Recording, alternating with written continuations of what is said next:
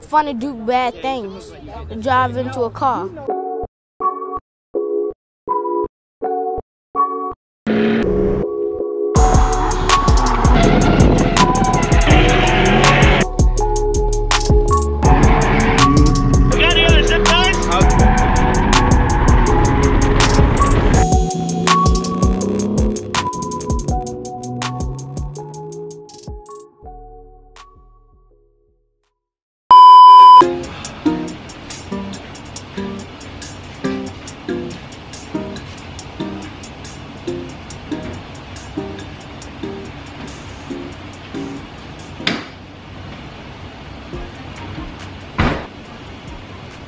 What's up guys, welcome back to the channel. It's been a little while, but we got some big things coming. So we got some race car parts coming for the IS300. As you guys may know, at the last drift event, the clutch went out. And so I ordered a stage 3 action clutch. And so we're gonna show you guys when we get to the shop. But shout out to Julian, Spoof, for getting me a deal with Stage wheels, and I got a full set of Stage Night wheels that should be coming in today, which is why I gotta be waiting over there for the wheels to come in. So yeah, we got some cool things coming in, and we're gonna work on the GS today too, so hopefully we'll get to that later in the video. We're gonna try some Lucas oil inside the engine, see if that stops the ticking, because that's what a lot of shops have been telling me. I actually took it to get looked at, and they said the buckets, the hydraulic buckets, they're not hydraulic buckets, they're just buckets, whatever they're called. I don't know how they work. They could need to be shinned, but you can try some Lucas oil to help quiet it down. And yeah, we're gonna try that. If it doesn't work, then you know what, we're gonna leave it. But yeah, let's head to the shop and let's get to working on the cars. All right, so here is the new clutch we'll probably put in this weekend. It is a stage 3, so let me just make sure it's a stage 3. 6 puck, you can see the pucks, 1, 2, 3, 4, 5, 6. Honestly, this is the first time running that aggressive of a clutch, so I'm kind of excited to see how it feels. I know I might lose streetability, but this leads me to the next thing I want to talk about. I got played. Only one wheel came in today. I want to show you this, but look at that, Stage wheels. This is the specs I'm running. Don't hate it. Don't hate the specs, but I like running small wheels, and the offset on this is a +10. And 17x8 +10 is not a common offset in wheel spec, and it fits perfect on the IS300. I love it. You guys are gonna have to wait till tomorrow, but for you guys it's a couple seconds. But yeah, we're gonna wait till tomorrow, and then I'm gonna get the tires mounted for these wheels and throw it on the car. So I thought we're gonna mount the tires today on the IS, but looks like we're gonna have to wait a little bit. So I'm gonna pack some stuff so I can try to put the Lucas oil in the GS and see how that turns out. But we gotta donate some oil, because I think my oil bin is full. So let's clean that up. Let's see how full it is. Yep, pretty full. So I'm gonna drop it off at AutoZone before I head home. Gonna need some gloves. What else? I think I got tools over there. You're gonna need the 14 and oil, duh. I was gonna save this oil for the IS, but dead fly right there. Yeah, I was gonna save the oil for the IS, but we're gonna have to use it and buy a new one later and see it put on the GS, because you know, make that car feeling good. What else? So this car is actually gonna get some maintenance and a refresh probably by the end of this week. So you'll get a video on that. I got a clutch. You see the wheels coming. And then I'm gonna fix the side skirts, the rear lip, and probably throw some more aero bits on it. All right, back at the house garage. So basically, we're gonna put in some, where is it? Maybe you're in the front seat. Is the car battery dead? Car battery might be dead. Well, it's okay, we don't need a battery right now. But we're gonna put some Lucas oil into the engine, because people say it helps. But the battery really dead? Oh, battery is dead. All right. Well, it's okay. We'll jump it later, but yeah, we're gonna back it out slowly and then do the oil change. All right, so this is actually just gonna be a quick drain and fill. We're not gonna change the filter because the filter is pretty much brand new. I probably have 50 miles on this filter, so it should be fine. Yeah, we're just gonna change the oil, put this new oil in, and put the Lucas oil in, and then yeah, I'm gonna go for a test drive. Right now it's draining. See under there? Draining, you see that red. But clean oil still. All right, I'm putting this whole bottle in here.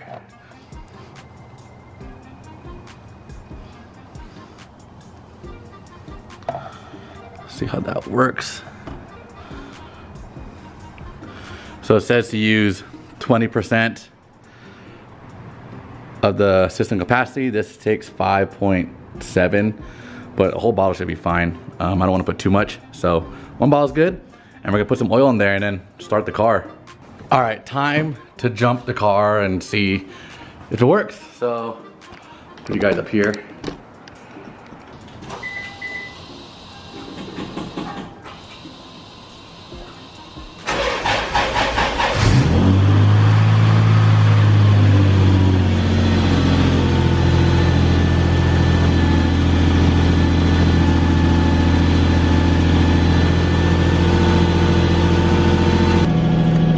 All right, the car is on.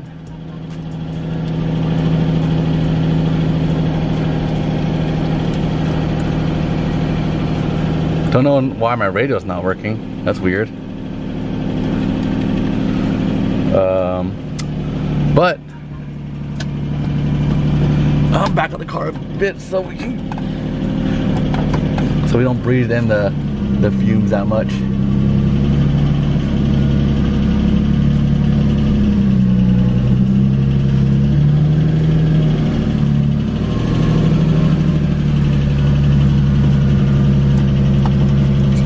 All right, so I'm gonna let the car warm up and then we'll go for a drive. All right guys, it's been a couple days since the last clip. I've been going back and forth about what to do with this car. And it's fucking 8 o'clock in the morning. I had a lot of work these last few days, so I finally have time to go mount the wheels on the car. We did pick up the wheels from the tire shop, I think 2 days ago. So, and we also have more parts that came in from the IS, but I've been going back and forth about this conversation in my head about what to do with the GS. It's been giving me problems, but like it drives, right? It drives, it's good. The only thing that's like really hesitant for me, don't mind me, I'm super nasally this morning, but oh, allergies. Okay. The only thing that's super hesitant for me is the engine ticking. So, and trying to sell this car, people are very wary of the ticking. I mean, I would be too. So, I'm buying ahead and me and my friends are gonna swap it. So, you will get some more content from this car. Who knows, after I fix up everything, I might love it and keep it. But yeah, we're gonna buy a used head. We're not gonna do much to it, I might resurface it, but we're gonna swap it in real quick. And then, if you notice, the steering wheel has some cheapo Nardi. It's actually a fake Nardi. Drip button's gone and cheap shifter. So I'm putting this car back to like, I'm using only cheap parts for this car. I'm gonna keep it as like the beater. So it's gonna be the daily, it's gonna be the beater, the cheap stuff. So if I sell it, I still have all my good parts for the IS. But yeah, it has all like cheap stuff for now that works. And so hopefully I swap the head. The electrical issue seems to come and go. The radio doesn't work right now because I found out that was a short, but like it was staying on, so I had to figure out how to turn it off, but I just unplugged it. So yeah, it was causing my battery to drain. So I think the official plan is, here's the timeline out. So this is what I think we're gonna do. This weekend, we're gonna do the clutch, get the car prepped for drift events. I don't know what I'm prepping for at this point. But I'm gonna prep for a drift event, so hopefully I can go drifting soon because I miss it and I want to feel the car I want the car to make sure it feel good. I want to get that dialed in and by the end of this month so I can go back to driving. And after that, we're gonna focus on this car. This car will probably sit in my garage as like a project car until it runs. And yeah, I'll daily the IS, but I'm also looking for a Sequoia.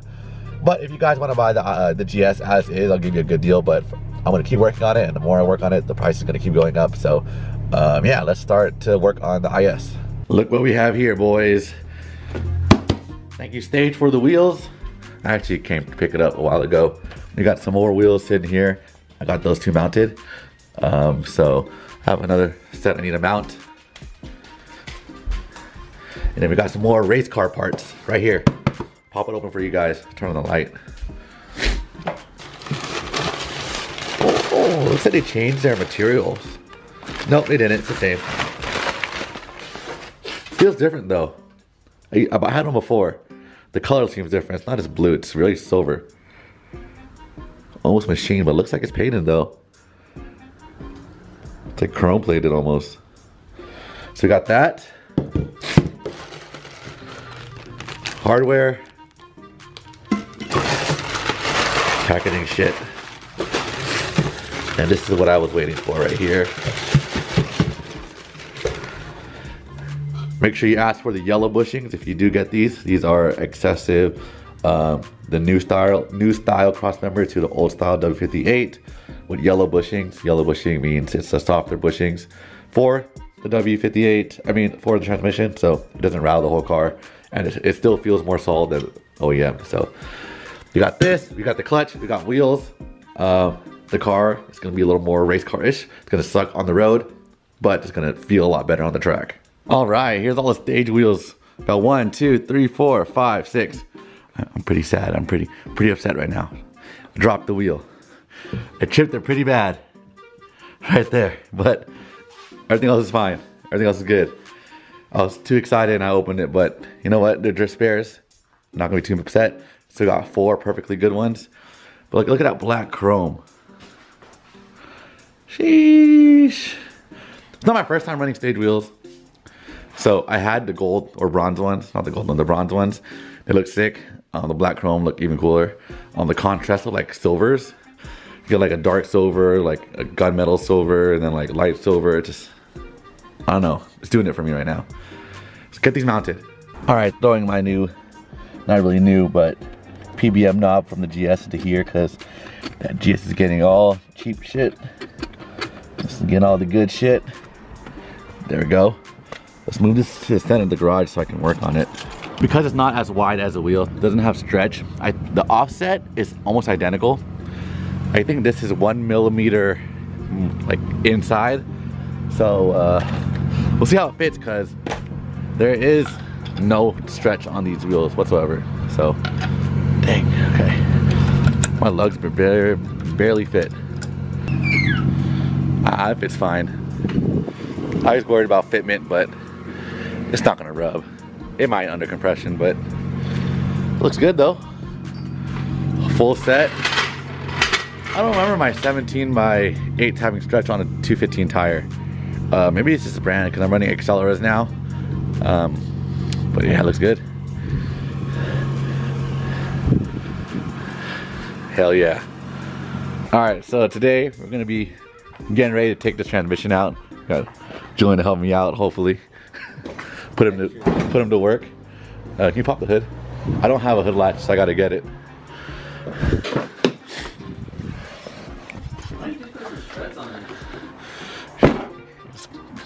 You know, it's like $3.99 at Pick and Pull. I don't want to spend any extra money on this car. But, if it fits in your bag and Pick and Pull, it's free. Okay. If I remember correctly, we gotta take off the headers, then take the exhaust manifold, the exhaust, drive shaft, transmission. Yeah, so this should be pretty easy. It's just a couple bolts here. 1, 2, 3 in here. Comes off. Let's unplug this stuff. All this stuff needs to go.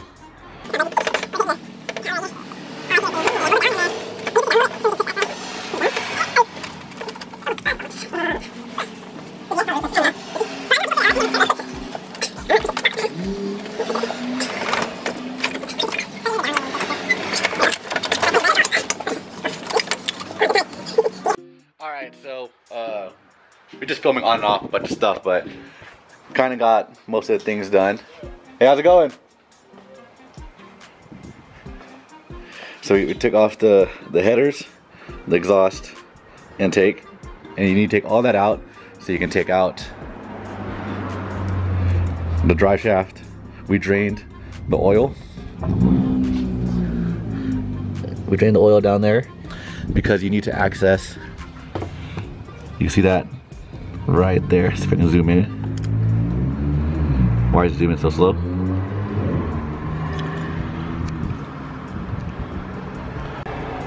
Yep, you see that bolt right there? That's for that's the engine mount. You need to loosen it so that way you can tilt the engine back so you can pull the transmission out. And we did drain the transmission as well. So car is pretty much ready to pull the transmission out. Last thing I need to do before my homie Efren comes, we just take out the shifter and then we can just loosen the bell housing and then take everything out. We didn't film shit, but we actually pulled the transmission out. He got some footage of it, so you might see it from him. But this is clutch. It's honestly not bad. Like, I don't know how to look at a clutch. Like, it is, I don't see any crazy burnt marks. The springs are loose. Like, you hear it rattle. I don't know if that's normal or is it.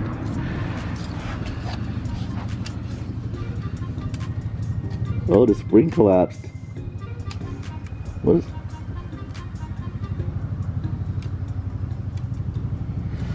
I don't know if you see inside there. There's like a spring inside the spring. Looks like it snapped in there. It's hard to see in there. What does that mean?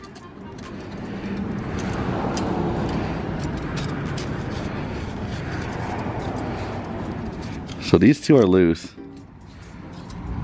Oh, this is the most loose one right here. One of them was pretty loose. But we got a stage 3 to put in, so we're gonna do that tomorrow because I don't have a good torque wrench.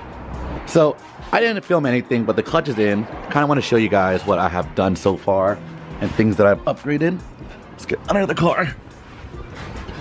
You can see I have the new excessive cross member, new transmission bushing, and the clutch is installed, everything ready to go. The only thing left I need to do is fill the transmission up and put the exhaust on. So right now we're gonna fill up the transmission. All right, the oil is about halfway to the dipstick. I mean, like halfway centered in the, where it should be, so.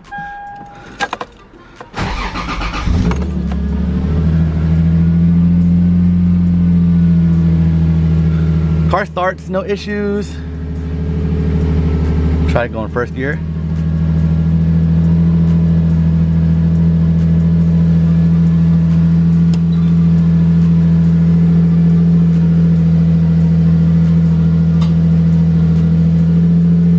Looks like it's working.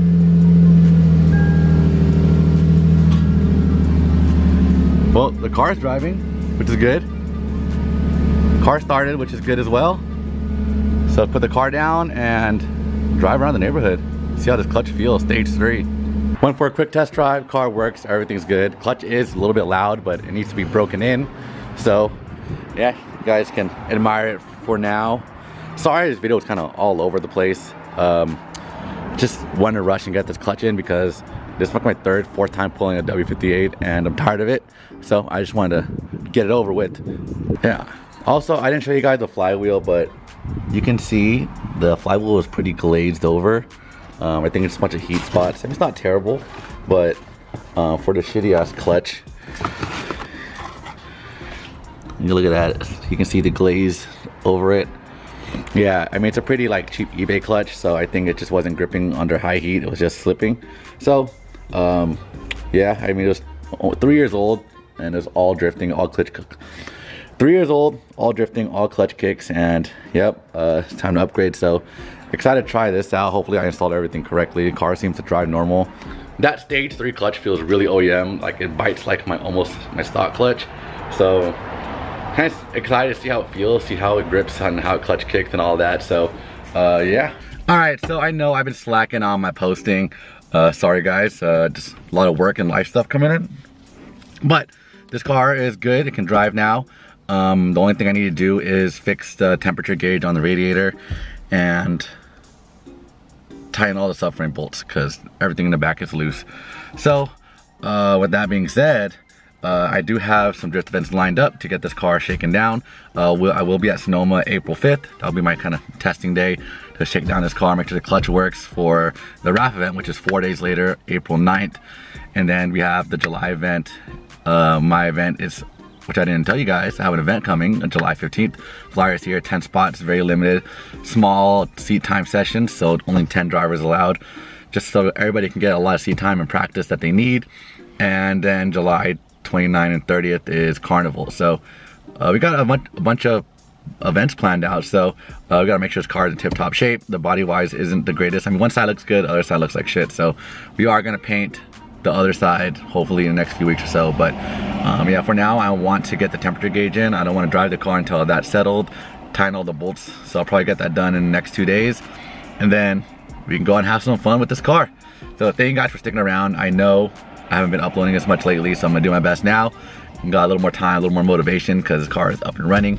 I was tired of sitting down and doing nothing. But yeah, thank you guys. We just hit 7,000 subscribers, so I really appreciate you guys. You guys are, you know, stick with me from the very beginning, and you know, really interested in the videos. I know most of it's how-tos and drifting, but you know, we're getting there one step at a time. So thank you guys for watching. Don't forget to hit the subscribe button. I'll see you guys in the next one. Peace.